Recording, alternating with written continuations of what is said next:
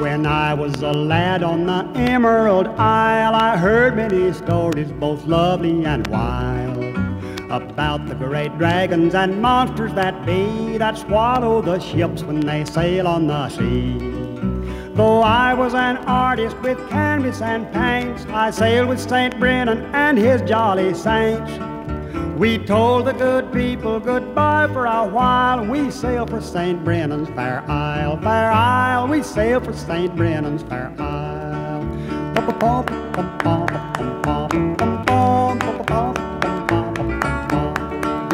We'd been on the ocean just 94 days and came to a place where the sea was ablaze. The devils from Hades were yelling with glee and burning the sailors alive on the sea. Then St. Brendon walked on the blistering waves and drove all the demons right back to their caves. And all of the saints had a heavenly smile. We sailed for St. Brendon's fair isle, fair isle. We sailed for St. Brendon's fair isle.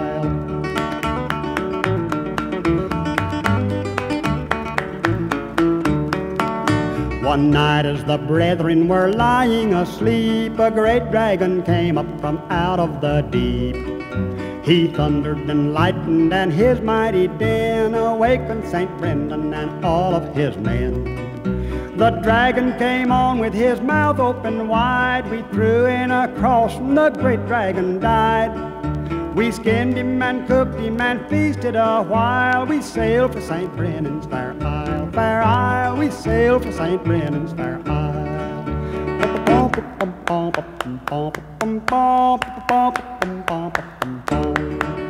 At last we came unto that heavenly land. We all went ashore and we walked on the sand. We took our longbows and we killed a zebu. We roasted his hams and had hot barbecue.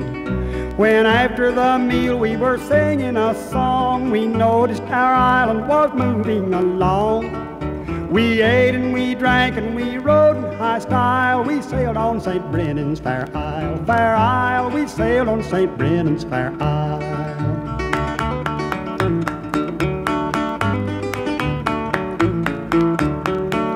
St. Brendon said, boys, this is much to my wish. We ride on the back of the world's biggest fish.